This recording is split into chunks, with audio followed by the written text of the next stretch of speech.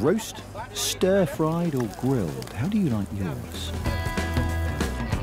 Singapore's Satay Street is a smoky reminder of how much many of us still love our meat. But the meat industry is just not good for the environment. We use a lot of land to grow food for the animals, and they produce a lot of greenhouse gases. And that's why we are looking at alternatives these days. Now, there are plant-based meat substitutes, but it's also possible to grow meat just from animal cells. And that's why I've come to this restaurant to have a very special meal. Lab-grown chicken, prepared today for me by Chef Jeff. To all intents and purposes, this is chicken, even though it didn't come from a slaughtered animal. Yeah. It is chicken. Okay. Come from a cell. I guess this doesn't come out like a chicken breast covered in skin. It doesn't have veins in. So there's a difference in what you experience as you cut through it. Yeah. It's a very wet product. We can add anything to it and we can shape it the way we want it to be. So the interesting thing is that we design the machine itself. Whatever shape we want, we can make skin, thigh. Can you make feet? Can you make beaks?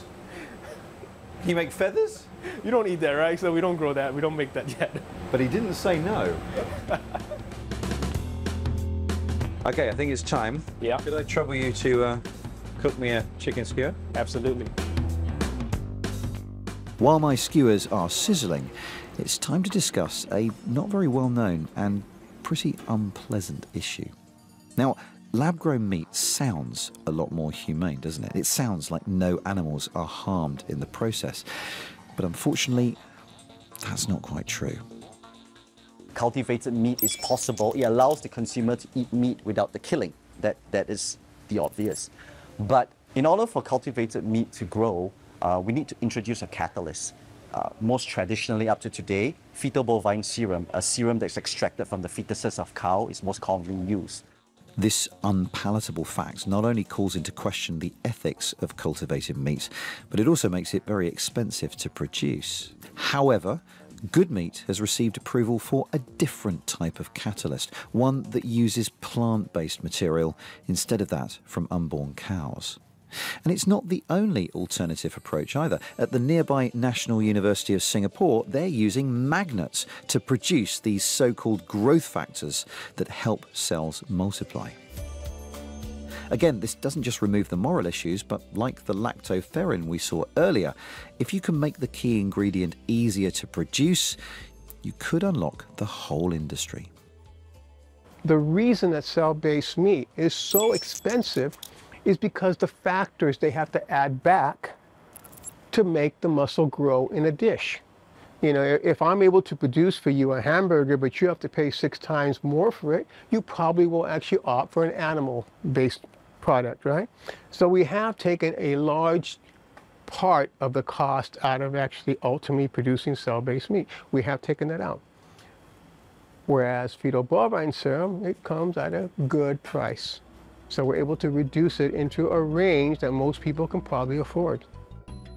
But making cultivated meat as affordable as normal meat doesn't guarantee that people will accept it.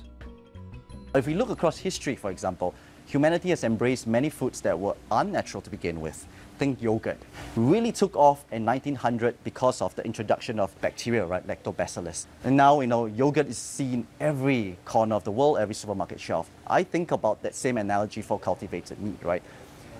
The company that solves these basic factors, finds the lactobacillus, would catalyze the industry, right? And then obviously there will be a natural consumer awareness journey, but you know, before long, perhaps, you know, it'll be something that we used to think or worry about.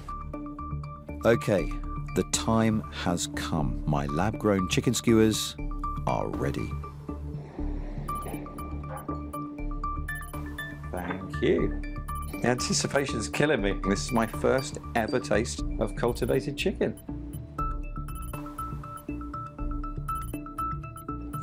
Yeah, it's nice. All right, now the real test. I'm going to have the chicken on its own without the peppers and the onions. I don't think there's any way that I would be able to tell that this is not traditional chicken. Now, the truth is, in the near future, we are going to have to rethink how we grow enough food for everyone. And look, I've eaten insects, I've eaten salad grown in food computers, and I've drunk algae fed on CO2 captured from a power station. There are plenty of really interesting food ideas out there if we've got the stomach for them.